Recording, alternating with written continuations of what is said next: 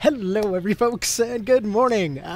Okay, so imagine my surprise this morning. I had just finished going through some courses, was studying up some stuff, went to go take a little bit of a break, was looking over the, I had just found the no skills save file from, like, hell, it's been like 6 years ago now, and, was thinking, like, how to possibly continue this scuffed save file into Coda, and yeah, then get a little ding on my phone all of a sudden, and a little bit of a thing comes up. This thing comes up, namely, finally there's actual leaks on Tactics Ogre Reborn. So finally we can discuss what the hell this thing is. It's a locked port. I mean, that about sums it up. So okay, a couple of quick things because I wanted to look over the art here and just kind of see what we see, so to speak.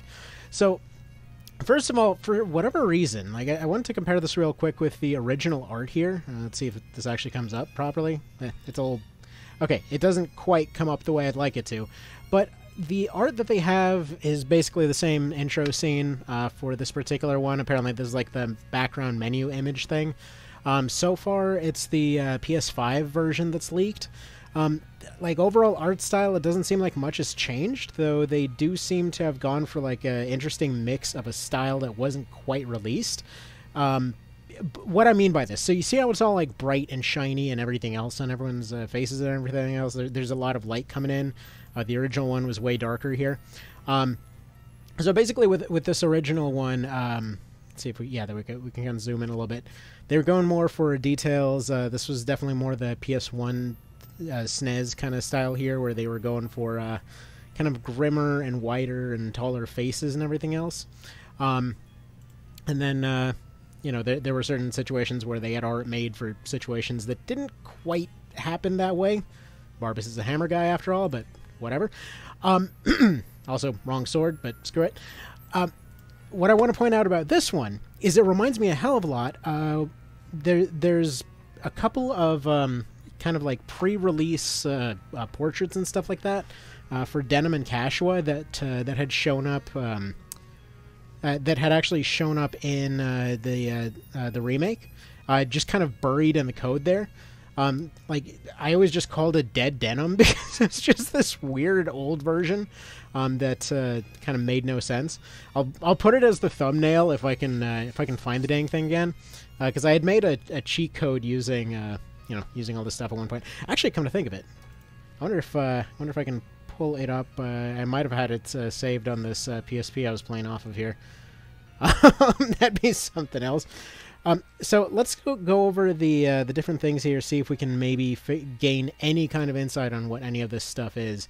Because aside from that, there really isn't too much to go on. They just have different re-release kind of stuff going on. It looks like it's going to be a straight port with slightly different art for whatever reason. Again, same poses, same pictures. Like this one right here looks a lot like the original Japanese SNES cover art. But they're looking a bit more proportional these days and a bit less dramatic and taller for some reason. This is just the same picture again. But again, a bit more... I want to say it's almost like Nier-esque. Like everything's just way brighter and more subdued. For whatever reason, it seems like Lancelot's looking a little bit more meek these days. They have these two standing up this time around, which, okay, that more closely matches what actually happens in the scene there. Not sure what else there is to really say about it. It looks like it's going to pretty much be a straight port. It would be really cool to see if they actually combined, all the different games of the series, but let's be honest, this more than likely is, this is probably just a straight port of the PSP version. If you've never emulated it, if you've never run it on other things, basically, if you put it up to a bigger resolution, it still looks fantastic. For the longest time, I was streaming it off of a Vita, and it looked beautiful. It looked fine. There were a lot of details you could never see on the PSP version. Like, for example, if you look at the Headhunters icon, you can see the entirety of Denim's sprite is actually within the Headhunters flag, which is kind of cool. But yeah, other potential thoughts here. It is possible that we may... this seems kind of unlikely, but it seems like it may potentially be possible that there's other stuff re-released. I'd heard a few like things here and there as far as other bits of the series potentially being allowed to expire. Because at this point, most of the series is actually like unobtainable. Like if they re-release this one, that that's great as it is. But it would be really, really, really, really, really nice to be able to access, most of the series in a way that doesn't require piracy and emulation and all that kind of thing. Because, yeah, at this point, I mean, looking at the original one, you had March of the Black Queen that ended up getting released on SNES, PS1, and Saturn. None of those versions are officially available anymore, with the Wii version of March of the Black Queen apparently being unavailable in most areas. I want to point out I've heard conflicting things on that, but either way, that would just be the SNES version anyway. The PS1 version was far better. The Saturn version, basically, the PS1 version added a whole lot of information that is just generally useful. It was the best for quality of life stuff. The Saturn version added recolored sprites and things, so that was kind of cool.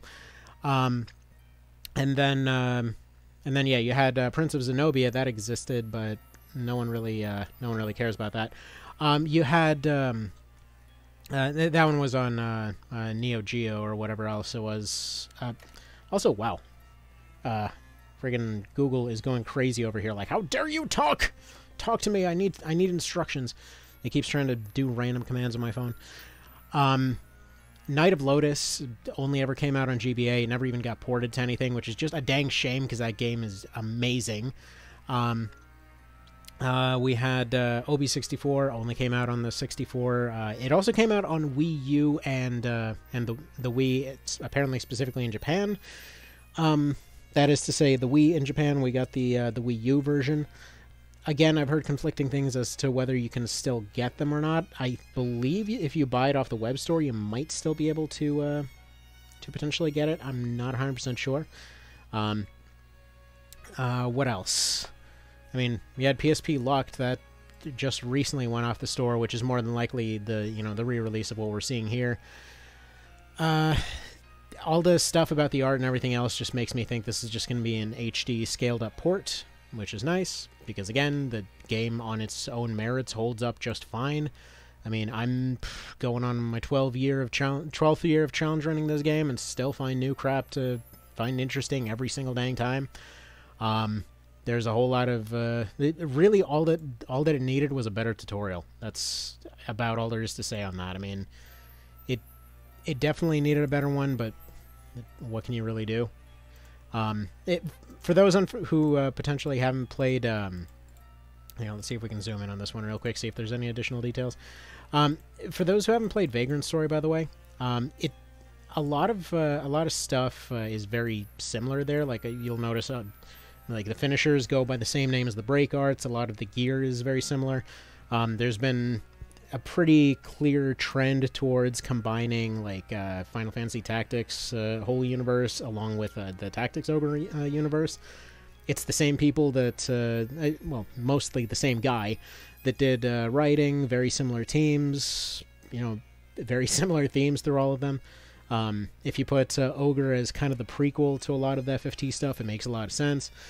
But yeah, there's a lot of stuff in Vagrant Story that ends up getting redone for Tactics Ogre.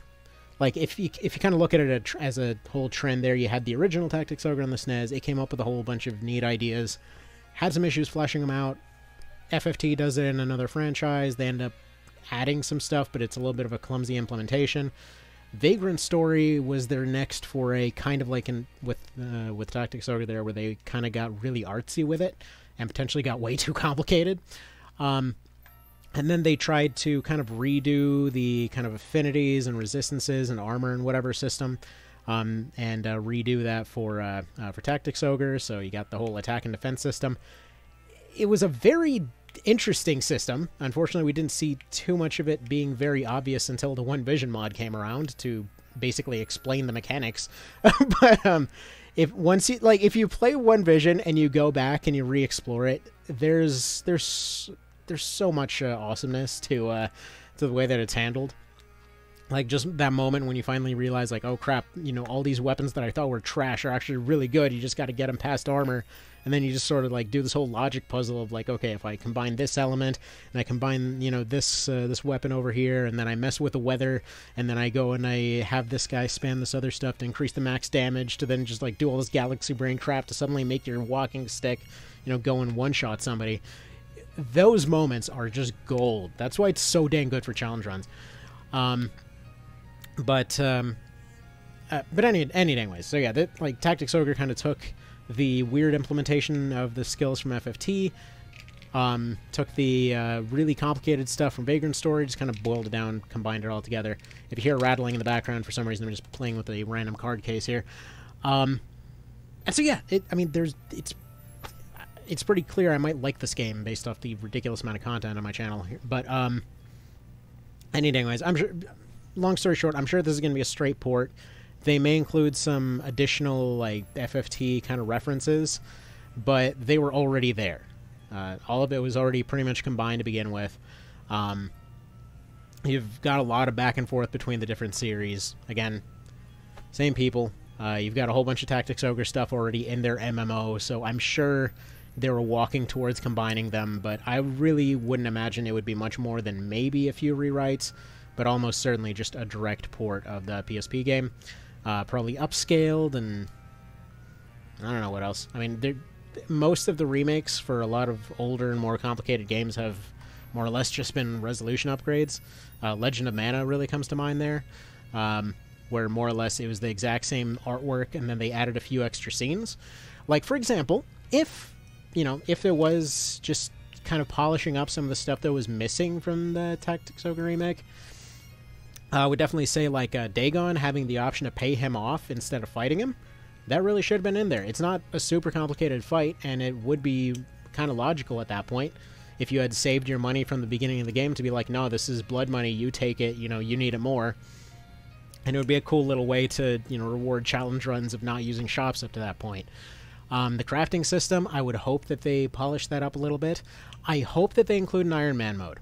I know that seems like a weird hot take on this, but again, as somebody who has played this game to death, if you want the crafting system to make sense in a logical context, play it with a permadeath rule set. Like, any units go down, they're gone. You lose denim, you delete your save file. I know that seems like an arbitrary, nonsensical challenge, but here's the thing on, like, how they did the crafting and where I think their logic was on it. Because, like, when you're looking through all of it, it seems like, oh, this is just stupid grind. You know, I go and I run Tynmouth 8 times, and I collect all those coins, and I go and I sell them off for Goth and all that, which is funny, because thinking about it, I don't think in the last decade or so I've referred to the money in the game as Goth ever. Anyway, so after you're, you know, off selling the selling off the English Isles or whatever else, so then you go and you buy more items, and then you craft more materials. And the thought process of many, including myself, going into it was just, this is just grind, it's just time extension. But if you're going at it with a mindset of, like, every fight can be the last fight there, you know, you lose your leader, you lose the game, then suddenly, you know, when you see a crafting thing fail, it sort of becomes a whole risk-reward type of thing. So if they do what I thought they probably meant to in the first place, include an Iron Man mode, that whole system makes a lot more sense. Now, you might be saying it's random punishment, but here's the thing, it's not random. It's basically punishing you if you do stuff early. They did need to tweak it up a little bit, but they actually did already tweak the game for the Western release. If you play the Japanese version, the base stats of all your characters go up 10 times faster. This is completely busted once you include the DLC, because your team becomes stupidly powerful. Now, the thing is, the crafting chance to succeed was based off of your base stats. Now, if you have the DLC, this is perfectly fine, because by the time you get to the end game, a lot of your stuff is up to 100% crafting odds. And so, for example, things like orbs end up being a potential money sink early on, but then are functionally just printing cash by the time you come back there and, you know, like, post-game and all that kind of thing. So it's kind of a cool development system. They just needed to kind of tweak it a little bit. I believe what happened, and actually something that I've heard come up for One Vision and all that kind of thing, there probably just were some things they couldn't go back and adjust. So more than likely it was a, you know, best they could kind of scenario. But anyway, point being, I'm really hoping that it will get some kind of weird difficulty options like that. It's a game that benefits so much from that stuff, and even if it doesn't, I mean, I don't know how, when, how, on what, whatever, but I do plan to get whatever this is whenever it comes out. It's one of the few cases where I'd actually go out of my way to get something immediately.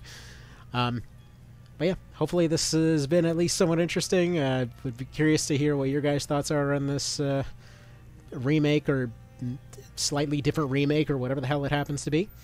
And my kind of pipe dream that'll never happen would be that they basically took all of the series and smashed it together in like a TOPSP system. That'll never happen. It would be a logistical nightmare to do, but it'd be real dang cool to have that happen. Who knows, maybe we'll finally get a official canon for all of it, because up to this point it has been intentionally designed with a sort of loose canon that pretty much any outcome of the story could have potentially been correct, and none of them are exactly possible. Alright, so that'll be that. You guys take care, and see you in the next one.